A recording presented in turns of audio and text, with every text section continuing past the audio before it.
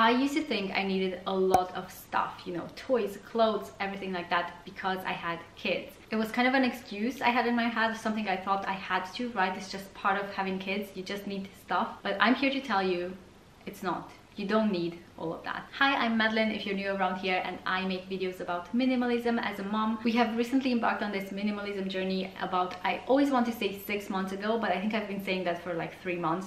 So it's probably like 8 months now, but regardless, I want to share with you everything that I'm learning on this journey and maybe take you along so we can declutter together and get some of that, you know, calm, sense of calm back into our home. Today I wanted to talk to you about kids' clothes and how we have minimized our own kids' clothes, because they can gather so much stuff. Now here's the thing about kids' clothes. One thing that I've noticed, again, I kind of felt like we needed lots of clothes, right? We always hear, well, kids get dirty, you need a lot of clothes, you need a lot of changes of clothes, you need to just have a lot to go through. Well, the thing is, you really don't. And I will share with you exactly how we manage to stay on top of things and how we manage to actually get by with less, because you really do not need that much.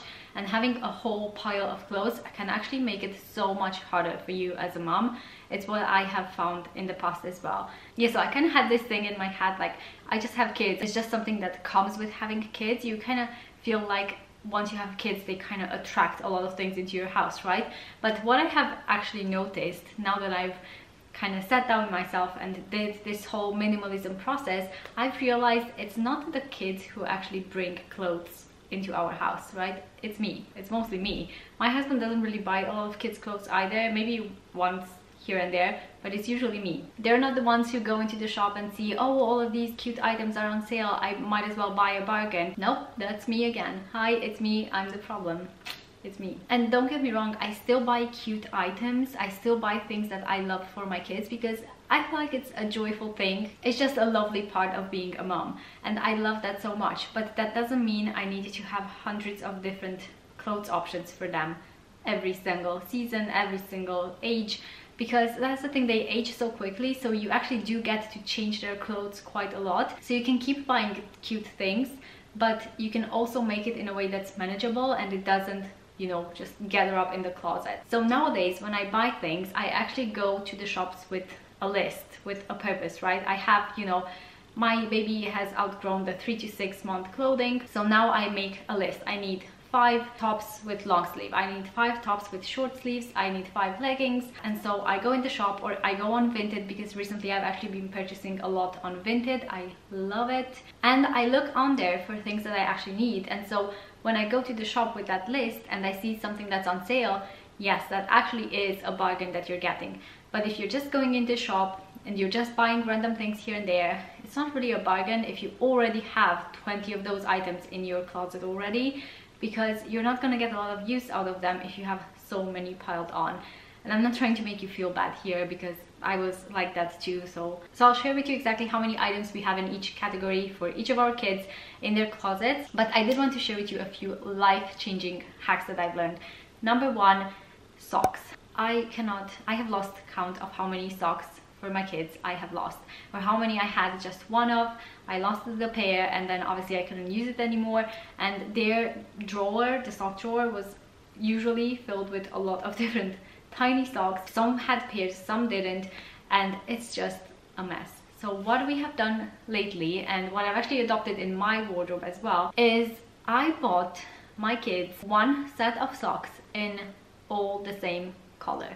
So my 6-month-old baby has just 1 set of, I believe it was 6 pairs or something, 6 pairs of white socks, all exactly the same. And that's it. She doesn't have any more, she doesn't need any more. My son has a set of, I believe it was 7 socks that are all dark gray, because he needs those for school, right? He needs to have that color for school to go with his uniform. So he just wears those all the time, even if he's not going to school. I only have in my wardrobe white socks at the moment. Same, like a set of, I don't know how many I have, a set of 7 probably pairs of white socks, and they all go in the same little basket of socks, and they're all the same. So when I go in there, I just need to grab 2. Like for my baby, I need to grab 2 socks. I just go grab any 2 because they all match, they're all the same. I don't have to worry if I'm losing one. They just all pair with each other, and it is honestly life-changing. I never have to look for them, and I never have to, when I do laundry, I never have to look for them to pair them together, so that I know to put them together back in the drawer. It is just so much simpler. That is one hack that I highly recommend you try if you haven't already. And don't get me wrong, socks are cute, but honestly your kids don't really care about the socks that they wear. Like, I know mine don't, like obviously my baby doesn't, but even my nearly 6-year-old now, he could care less about the socks that he wears. He cares a lot more about like t-shirts and things like that, but socks, no, they don't care. My next life-changing tip for your kids is in their wardrobe, right, or the chest of drawers, whatever you use for them, the thing that you open every single day to dress them only has items that they actually wear right now, this age, this season, right now. It fits them, they can wear it, it's an option. Because I used to keep a lot of things in that wardrobe, so it was just kind of a mumble jumble trying to look for things that actually he can actually wear right now. But now we only keep things that are in season, things that he actually wears right now. Anything that's like a bigger winter coat, it's put away in one of those boxes that we have for out of season items. Anything that's not the right size yet, anything like that goes in storage. And what they have in their wardrobe at the moment is things that they actually wear right now. And doing this makes it so much easier when you open your wardrobe in the morning, because everything's an option, and so it's so much easier to dress them. It's so much easier for them to go and get themselves dressed as well. Next tip that I have is about laundry, right? Your laundry routine. We have gotten into the habit of putting on a load of laundry pretty much every single day. Like some days we wake up and, you know, the laundry basket is empty, so I don't need to do anything, but pretty much every day or every other day I do have to put on a load of laundry, and it is life-changing. I put it on very early in the morning. You can even set your washing machine if you want to, and then by the time it's like 7 a.m. the laundry is done. I can just hang it to dry either outside or inside, and then by the end of the day it's usually dry. I can put it away, and it is so much easier to do this rather than having piles and piles of laundry. It just feels manageable. There's never piles of clothes anywhere in the house anymore. Like, there's not clothes thrown on the floor. It's amazing what a minimized wardrobe can do for your mental health as well, because honestly, as a mom, just seeing those piles of clothes can be so stressful. So I'm going to share with you exactly how many clothes we have in each of their wardrobes, and I'm going to give you a tour. Okay, so we are in baby Sophie's room. She's 6 months old, so I'm going to show you what's in her dresser. This holds all of her clothes, everything that we need for her pretty much. So we have got here socks. As I said, we have only white socks here. So easy to pair them up because they all match each other, and they're also cute. You know, I don't feel like you need to compromise on cuteness. And these I got from Tesco F&F, just in case you're wondering. We've got some little lotions in the bag that I don't use a lot, but you know, it's nice to have when she has dry skin. We've got these little muslin cloths that we use when we give her milk, because it kind of dribbles on her neck. Now we've got nappy cream, wipes and nappies. And one other thing that's not in here, it's downstairs we've got bibs, just a lot of dribble bibs, because she needs them when she's eating, and just because she's dribbling a lot at the moment with teething. But that's the one thing that we have probably like 10 or 15 of, because we go through them so fast. But yeah, then in here I actually kind of need to have a look. So these I have labeled them. I've just got my label maker. So I've got short sleeve vests, we've got 2, and there's a third one that's in the wash. Then these are long sleeve bodysuits, and actually this one, I'm pretty sure, yeah, this is the one that doesn't fit her anymore, so I need to take it out. But we've got 1, 2, 3, 4, 5, and then there's one that she's wearing right now. So I believe we have only 6 of these. Might be one in the wash, but I'm not sure. Yeah, so we don't have a lot of these either. Then we've got 4 pajamas that fit her right now, long sleep suits like this, and then she's got 5 leggings, I believe. One of them is in the wash, or no, one of them she's wearing, and then she's got 2 pairs of shorts for the summer, and this is pretty much everything she has. She also has a cardigan downstairs, and it is summer, so obviously in winter we might need a coat or something like that, but right now this is all that she needs, and this pretty much gets us through. Like, we don't really need any extras. And down here we just have swimming nappies. I do have her swimsuit here. It's in the wash right now because we went swimming this weekend. And then she's got some big muslin cloths that we sometimes use. These I use, they're just like little changing pads to put under her when we're changing her nappy. She's got 1 extra set of sheets. One of them is on the crib, obviously, and then 1 extra blankie. And that's it. She has also 2 sleeping bags, so one of them is in here that's in use, and then there's one in the wash as well. That's pretty much everything we have for her, and I'm constantly going through her wardrobe and seeing what it doesn't fit her anymore. Like this one, I'm just constantly decluttering and putting things in here. These are also things that I took out, like pajamas that don't fit her anymore. So yeah, these are gonna go in a donations bag soon. And then moving into my son's room, so this is his wardrobe at the moment. This is what he has in here. So these are school uniform bits. He's not using that at the moment because it's summer, but these are all the school uniform things he has, except for trousers that are in one of the drawers. I'll show you in a second. And then he's got 5 t-shirts. One of them he's wearing, so 5 t-shirts, like short sleeve, and then he's got 3, I believe, long sleeve jumpers. Now it's summer, so obviously he doesn't need a lot, but in winter I'll obviously get more long sleeves, so probably like 5 long sleeve, 5 short sleeve, and that will be good for him. He also has 2 navy hoodies like this that he loves to wear, so this is good to layer like on top of a t-shirt in case it's chilly. Then in here he's got all the same socks, they're all the same color, pants, and then he's got pajamas here. It's just 3 sets. To be honest, he doesn't actually need 3 sets, so as he's outgrowing these, I'm not gonna buy any more, like only maybe 2 sets of pajamas. He doesn't need that many, but yeah. Then this is trousers. These are school trousers. He's got 2 long ones and then 2 shorts. These are long trousers. Some of them are navy, some of them are black, so he wears them for PE and then also just in general. And then he's got 3 pairs of shorts and he's wearing one of them. And then at the bottom is just kind of random. He's got dressing gown and slippers, swimming stuff, so just kind of random stuff like that. But yeah, that's his minimized wardrobe right here. Now you might look at these wardrobes and think, oh, that's way too little clothes, I'm not gonna be able to get by, you know, they'll get this dirty and then I won't have a change for them.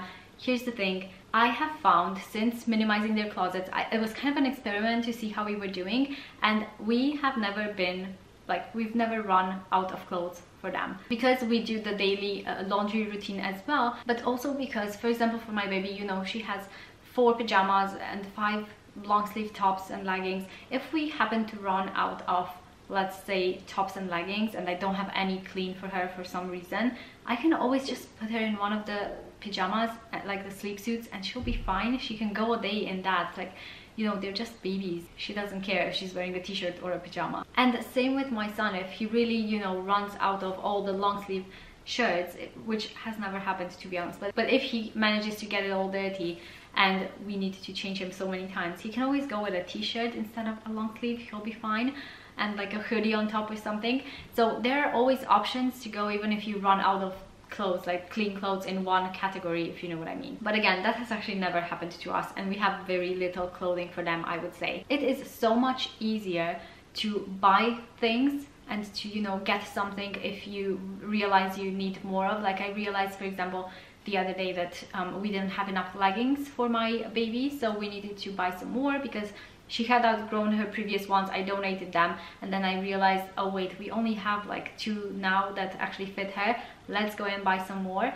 And that's fine. But you know what, it's so easy to go and buy something. Like, you have so many shops around you probably that you can just go and grab them, or you have Amazon, or you can order online. It's like we have so many opportunities to buy and bring stuff into our house, and it's so hard for us to let go, right? It's so hard to declutter, to get things out of our house. So yeah, if you do realize, you know, you've minimized the wardrobe, you've decluttered, and you realize, yeah, we actually need a couple more leggings, you can always go and buy some more. And the ones that you decluttered, you've probably donated or given them to somebody else that they make use of, so it's not like it's just a waste. Somebody else is using them as well. And the one other thing that might be a bit controversial, I don't know, is we actually don't keep a lot of hand-me-downs these days. And I don't know if it's something to do with, you know, the kind of journey that we've been on with infertility, but I have actually kept a lot of things from my son.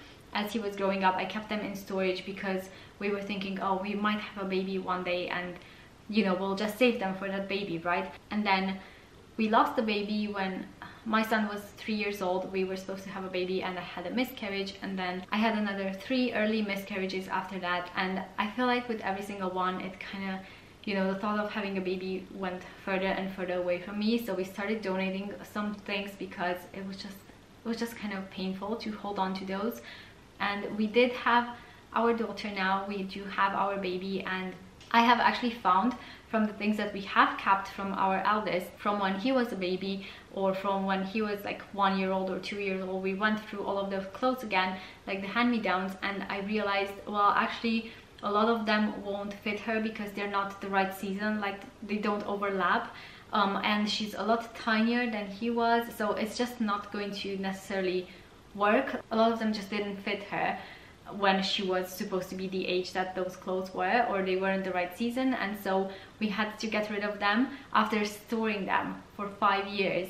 And it feels to me a bit like a waste because somebody else, like another baby, could have used all of those clothes in the meantime, and we just kept them in storage. So I feel like also because there's quite a big age gap between them, there's over 5 years between them, and you know, they will have their own, like my daughter will have her own preferences as she grows up. She might not want to actually wear the clothes that we have for my son. As they grow, it's very likely that you'll want to buy some more clothes, you'll get gifted clothes, and so we have decided not to keep a lot of hand-me-downs anymore from my son to my daughter for that reason, right? So we do have a couple of storage boxes. We have some with school uniform bits because they'll likely go to the same school, and just a few things that we did want to keep, but not a lot. I do feel like it's a lot of like a mental load for you to, you know, have everything labeled, to know where everything is when your baby like starts growing, and you need to be able to find the exact clothes where they were, the ones that fit her. You have to go through the boxes of clothes, obviously multiple times you'll have to do that, to see which clothes fit her right now, which ones don't yet, and you know, you get the ones that do fit her right now, and then you go back, you need to look again, and it just feels like a lot of hassle, a lot of mental load that you need to carry to make sure that those clothes that you kept in storage for 5 years are actually being used. And to me, it feels a bit stressful, to be honest, and I find it much easier to just go on Vinted and get a real bargain. Like you can find a set of 5 baby clothes for £4 or something like that. It's really inexpensive, and a lot of them are in great condition. A lot of them haven't even been used. Like a lot of people say, I got this as a gift, never been worn, here it is for £2. And so for me, I find it easier when she's outgrowing the 3 to 6 months clothing, I will just donate that, go on Vinted and buy her the next size up, 5 leggings, 5 long sleeve, 5 short sleeve, maybe a cardigan or 2 depending on the weather and stuff like that. But it just feels much easier on my mental load to do that, rather than to have a whole bunch of clothing in storage that I have to constantly go through, look for, keep tabs on where it is, and keep that in storage for 5 years when somebody else could use that clothing in the meantime. I hope you found this helpful. Let me know if you are on a similar decluttering journey as I am, and I hope you're having a lovely day. Bye!